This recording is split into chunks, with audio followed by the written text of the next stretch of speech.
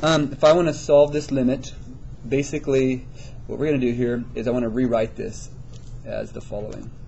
The limit as x approaches 0, but I'm going to write it as sine 4x over x to the fourth times sine x. The reason I'm writing it like that is, isn't this sine x, sine x, sine x, sine x, sine, like 4 sine x's?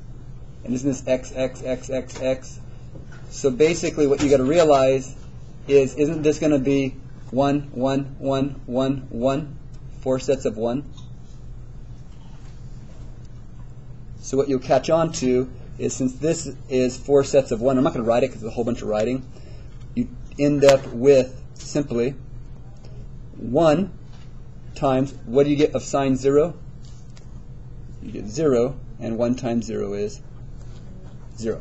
So realize that this right here, again, is sine x 4 times, this is x 4 times, and each one is a value of 1. There's 4 sets of 1. So you write 1 times 1 times 1 times 1 times 1 times 0. That's all you do.